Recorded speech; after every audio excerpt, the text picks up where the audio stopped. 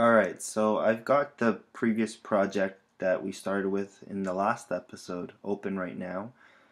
And if you don't know how we got here, please check out the first episode where we created this project. In this video, I'm going to go over the Xcode interface with you guys.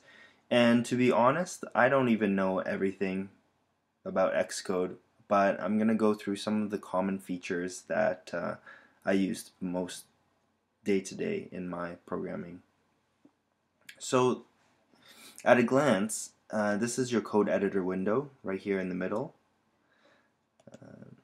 This on the left hand side is your file tree, so you can see all the files with your project.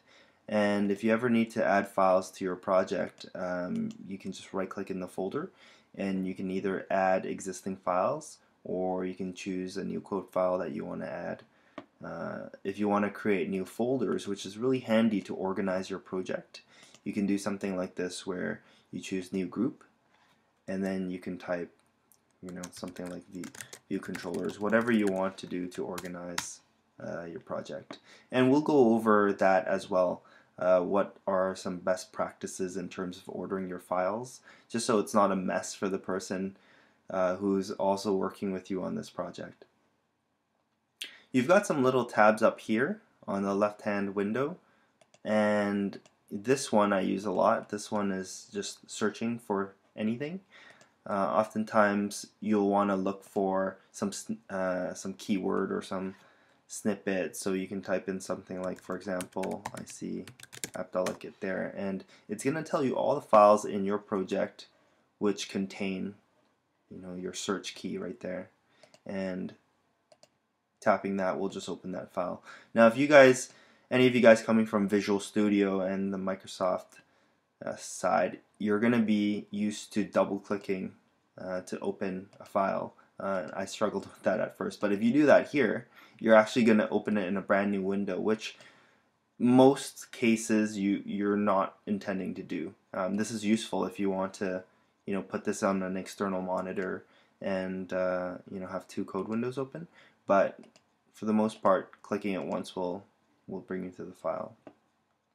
In this pane right here, you're going to see all the warnings and the errors when you build your project, and this is you'll see all your breakpoints here. So just quickly, to set breakpoints in your project, you would just click on the side there. And for those of you who are just starting out programming, essentially what breakpoints are is that it's going to stop the execution of code at that point, and that will allow you to check things like variables, and it also allows you to step through your code step by step, so that you can make sure that it's doing what you're expecting it to do. And up here in the upper left hand corner, this button we clicked last time to run our project, and it's basically going to launch the simulator. But you see that little arrow there? If you hold it, you can actually do several different things here, and we can get into those options in the future. But for now, let's move on. So the stop button here will stop the execution of your app and bring you back into Xcode. And if you've got different simulators, you can actually choose them here. So for example, I can choose to run this as an iPad app, and you can see what that would look like, or an iPhone. And if you have different SDKs installed, for example, like iOS 5 or 4.3, you'd be able to choose it and test it on those OSs here. This is a big general toggle for all of your breakpoints in your app, in your project. One thing we didn't go through is actually if you set a breakpoint like so, you see that blue arrow there? If you want to disable a single breakpoint, you can tap it and you can see it gets dimmed out, or you can actually just pull it off and it'll blow up in a puff of smoke.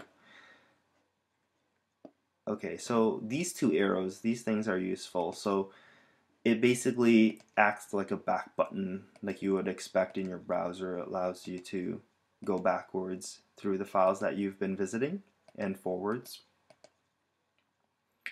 This thing right here is almost like a breadcrumb of with the file you're looking at. So essentially you could very quickly jump to different files like this. And up here in the upper right hand corner, you see this little tuxedo icon. What that'll actually do is open up an assistant editor, and it basically opens up the corresponding file that's related to the file that you're looking at. So for example, if I'm looking at the viewcontroller.m, it's going to open up viewcontroller.h. And that's very helpful because sometimes you want to reference what sorts of properties and variables you've and method signatures you've declared in your header file while you're working in your implementation file. And this just helps you, if I were in my single view, this helps you not have to switch between them like so.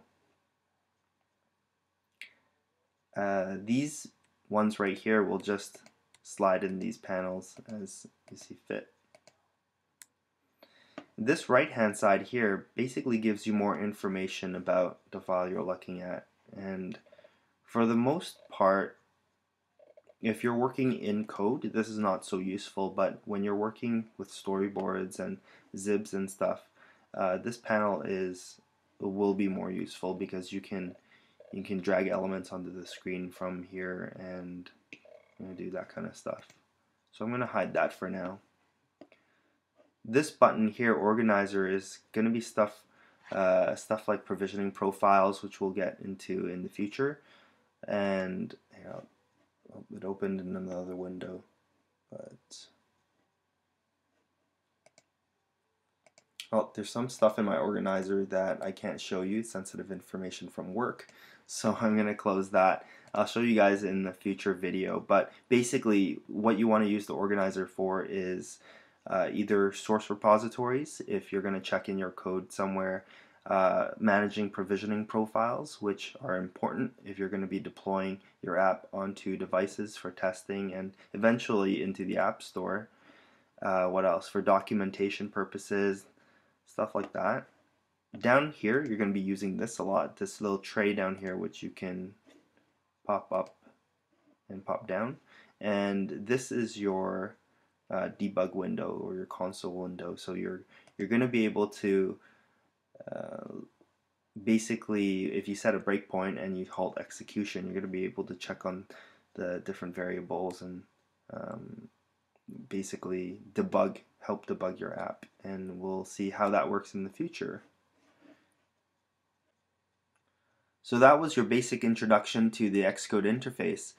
For those of you guys who have a programming background, this probably makes sense to you, just the environment might be a little unfamiliar. But for those of you guys who don't have any development background or programming experience, the terminology that I've used might go over your head, stuff like breakpoints and header and implementation files and stuff like that, but don't worry, stick with it, and the more you code, the more you watch, it's all going to make sense and it's going to come together for you guys, and you're going to be building really cool apps soon.